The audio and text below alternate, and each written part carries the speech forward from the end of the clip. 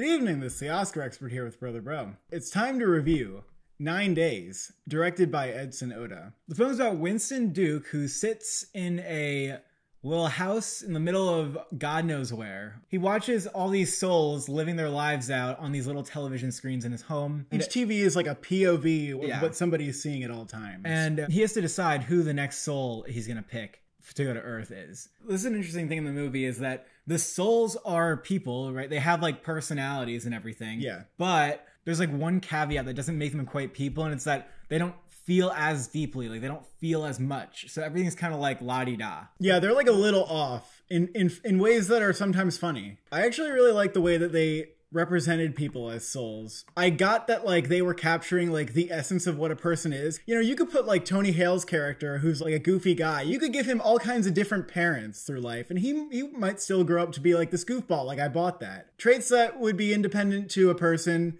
regardless of like their environment. It sounds very abstract, but I will say this.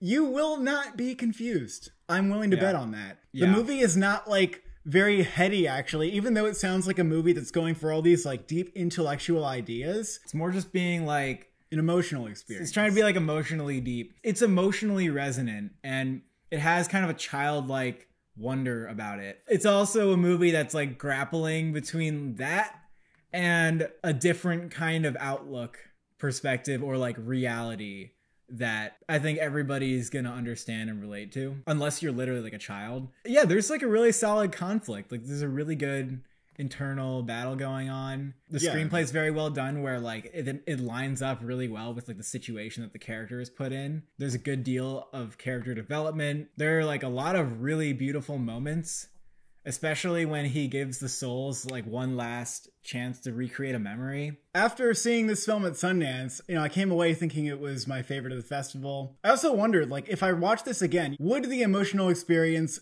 dull on the second viewing? And it did not. I have to say that this was like maybe one of the most emotionally powerful films I've seen in terms of like how often it got to me, and it hit the same exact parts both times I've seen it, which is hard to do. I know exactly what's about to happen, and still it gets me. And I think what's going on here is that the film is taking you, it's dropping you like way outside the perspective that you're normally able to look at your life.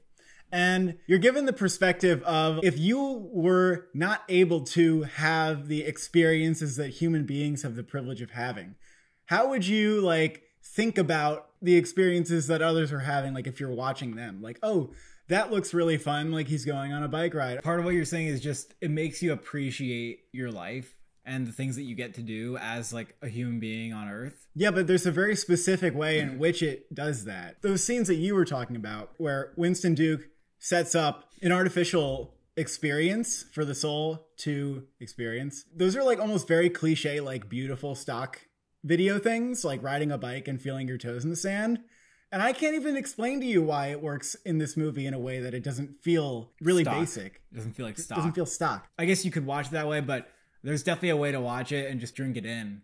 The movie really like tries to like crack you open, I feel like. Allow you to like feel a lot about just life in general, and just be like, oh, like life's so like, and just be very gushy. I mean, yeah, it's almost like celebrating gushiness. Like, if you think about what the movie is about, it wouldn't be able to do this successfully if it didn't have the other end, where Winston Duke's character has a very negative outlook on life. His backstory is really important in the way that it works into like, you know, oh, it's about this, but really it's a story about a man who's trying to do this for himself. Like, that works really well done. It's about how every person gets just beaten down by life. Some people more than others, of course, but how far do we like lean into that? You know, can we be like joyous anyway? It's also like, can you be too good for this earth? Winston Duke, yeah, he gives one of the best performances of the year. One of my favorite performances.